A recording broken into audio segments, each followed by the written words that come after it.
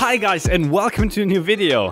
Thanks for tuning in. So I think most people watching this maybe have never heard of FPV. But what I think everybody has heard of at this point is drones. More specifically, these cinematic drones, like the ones DJI sells.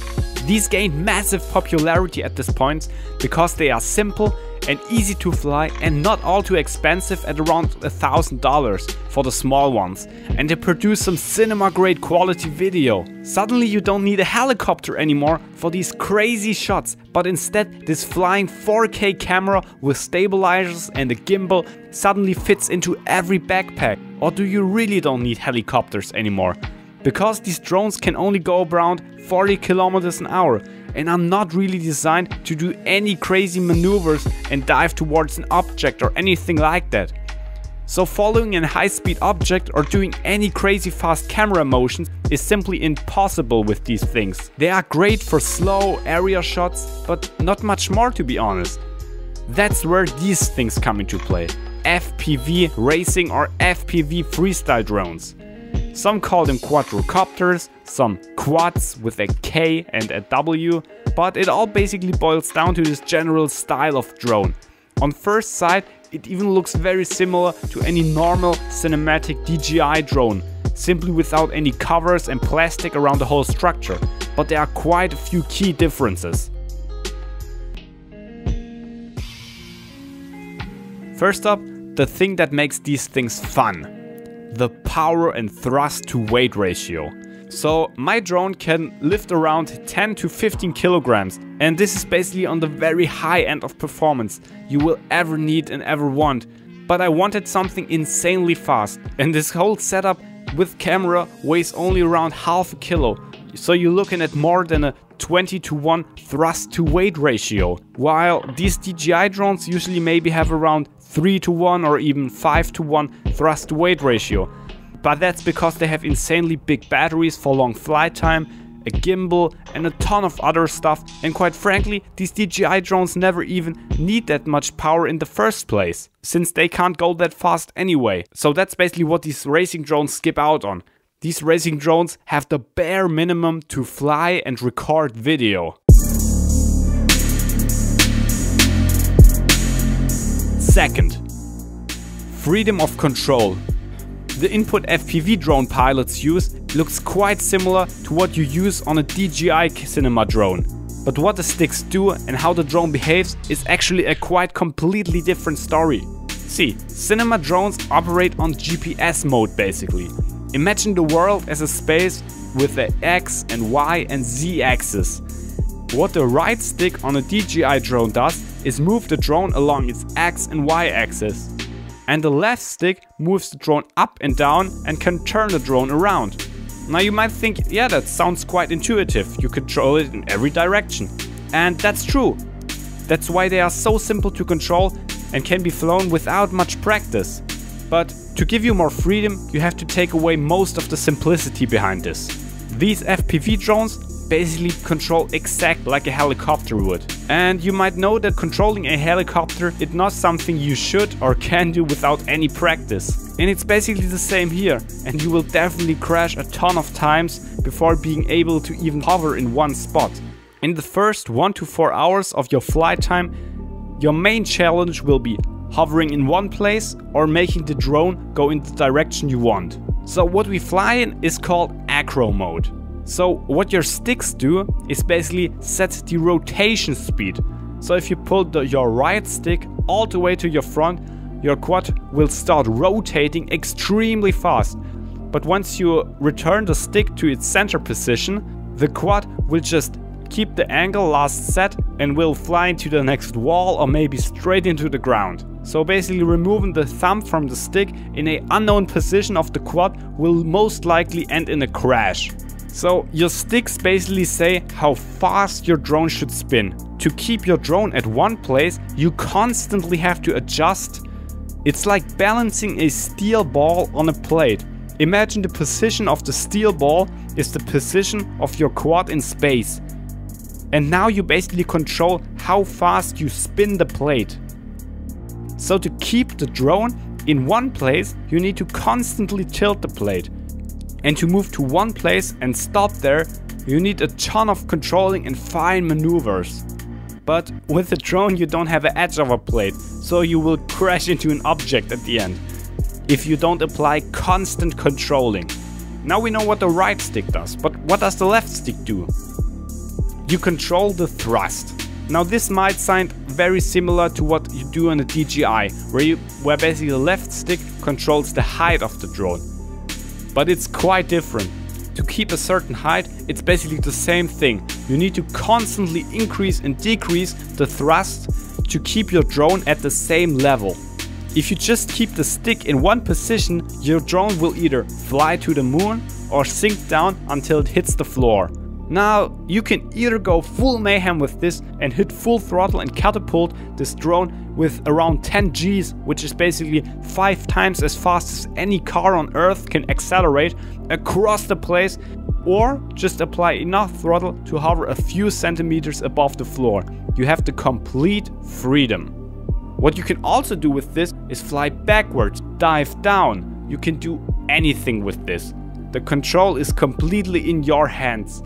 And the only limiting factor of what you can do with your drone and where you can fly through with your drone is your own skill.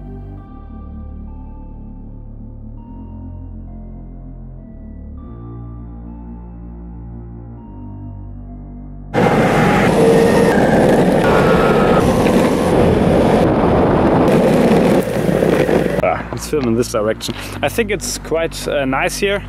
I actually wanted to fly over there, but there were some people.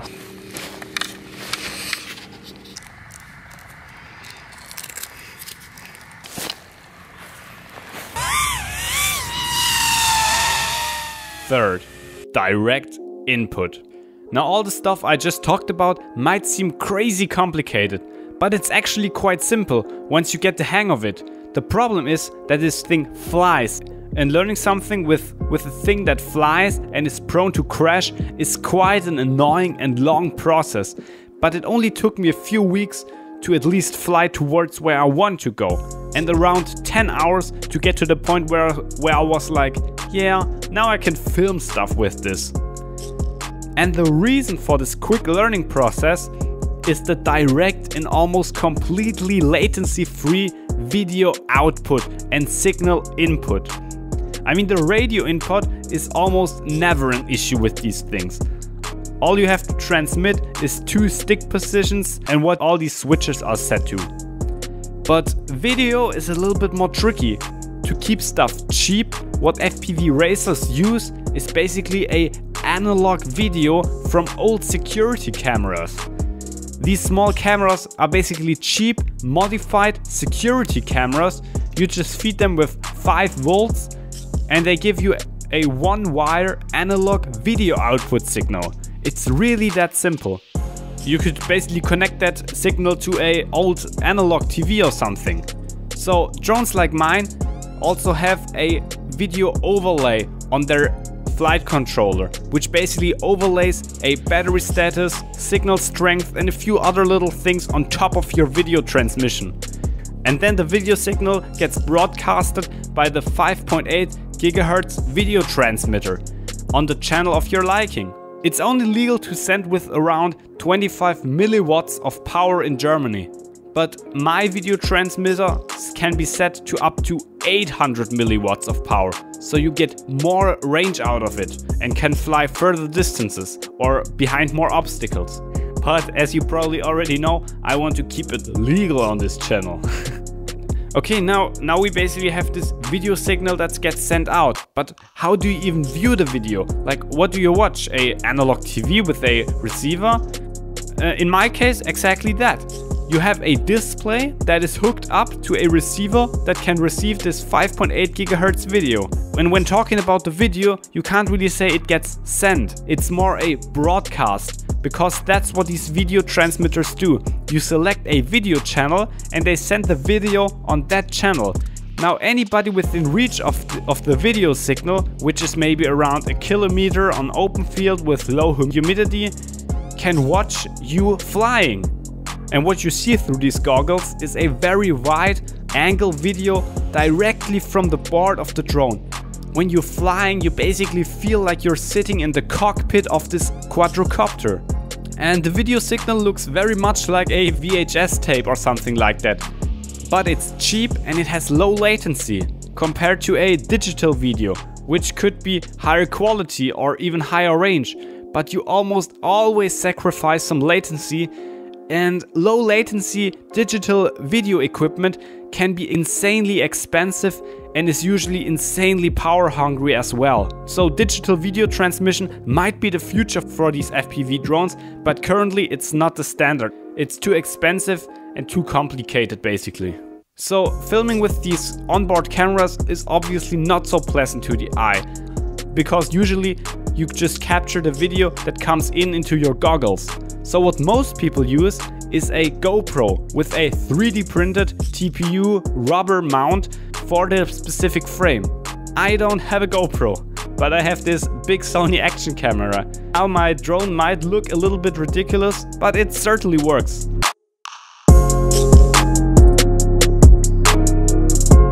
So here's a little tour of my quite dirty and used setup. I want to start off this tour by saying I can't actually recommend the flight controller I got here. It was an absolute horror getting this thing set up. An incredibly annoying process since this thing doesn't work the way you get it delivered. But a little heads up for everyone who wants to build their own quadrocopter. You need basic soldering skills, quite a bit of patience, and I would recommend sticking to a simple Joshua Bardwell drone tutorial. I will find a simple drone build video and link it in the description for you guys. And I would recommend building something very similar to what he does, since that would be a common and easy to build setup compared to mine, which is quite annoying and complicated to be honest. So yeah, stick to his tutorial if you want to build a drone yourself. I can't recommend it enough to you. So let's start off. My frame is a TBS Source 1. I use the Omni NXT F7 flight controller with integrated receiver. But don't buy that thing. It does not work and it needs soldering and a lot of annoying stuff to work. This Omni NXT F7 is basically the brains of this whole device, which decides how fast every motor should spin and gets all the signals in and processes everything basically. Then I use the Holy Bro Teco F3 Metal 65 amps 4-in-1 ESC. That's my motor controller, which has basically 4 different little motor controllers on one single PCB. This thing makes the motors turn and sends the power of the battery to the motors, wherever it's needed. Then I bought the Foxeer Micro Falcon camera, which sends a signal first to the flight controller for the overlay and then to the TBS Unify Pro V3, which basically sends the video signal through a Lumiere Micro XE antenna out into the world. So I have video and can receive that. As propellers, I mainly use the HQ Props 4.3 for 5-inch quads. So here's a funny thing. I talked about this previously and here we are again. The same issue I've had with the VESC motor controllers and many different other things. This motor controller, this ESC, doesn't have a TVS diode. What is a TVS diode? A transient voltage diode basically eats up any voltage spikes and prevents damage to the ESC. So I basically added a TVS diode to the motor controller so that it doesn't die, which is, to be honest, necessary for every single setup out there. Your motor controller will die one day or another if you don't have a TVS diode. If all the ratings from the MOSFETs and all the components are quite high, you have a higher chance of survival. But still, to decrease the chance even further, you should definitely always add a TVS diode. When choosing a TVS diode, mainly look for the breakthrough voltage. Minimum breakthrough voltage is above your fully charged battery. That's basically all you need, and then buy the highest wattage rating and slap it on there. And that's not everything. I also added a fat electrolytic capacitor to get rid of any voltage ripples that could lead to bad video signals or even damaged electronics. So I fly 6 cells in series, a 6S, which is quite a high voltage, but I wanted to have an insanely powerful drone. And that's also the reason why I went for this direct fat ESC in the first place, so that I could run more amps through it. And to get use of that, I also used some high kV motors. I bought these T-Motor F60 Pro version 3 2500 kV motors. Other than that, I bought these wire extensions. I ripped some of them, but I will replace them soon. A beeper, so that if I crash and the battery flies out, I can still find my drone. And I don't need much more. That's everything. Overall, the setup was quite expensive. It cost me around 400 euros and with batteries maybe 550. And let's say I would have started completely from scratch because I already had the goggles and the remote laying around. I would probably land at a cost around 650 euros. That's drone, goggles, video, batteries, charger, everything. And 650 euros for this hobby is quite a lot. But compared to a Mavic drone, which basically start at around $1,000 and are not able of achieving this type of stylish shots, this is actually a pretty cheap setup. But you can definitely go even way cheaper than this. I bought a really top of the class freestyle setup right here. With a more basic setup, you could start your FPV drone experience at maybe 200 to 300 euros. But honestly, if you want to make this your hobby, I can't recommend you enough to just buy things that fit your needs right away.